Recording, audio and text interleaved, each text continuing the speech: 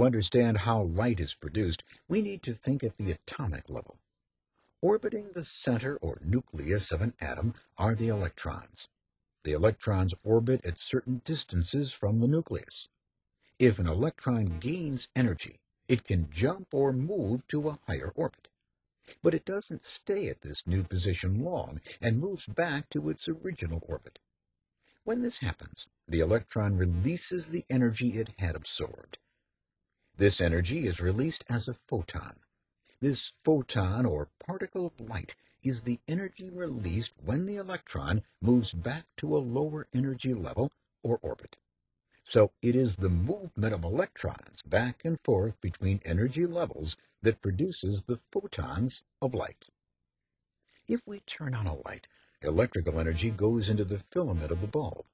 This causes the atoms in the filament to vibrate. Energy causes the electrons of those atoms to move back and forth to different energy levels, producing photons of energy, which we see as light. A stream of photons travels as waves of vibrating electric and magnetic fields. A field can exert a force on another object without touching that object. A force is a push or a pull. Think of a magnet interacting with a paperclip. The paperclip is pulled towards the magnet without touching. The vibrating electric and magnetic fields make light a part of the electromagnetic spectrum. These waves can travel through the emptiness of space as a form of radiation. They travel as invisible transverse waves.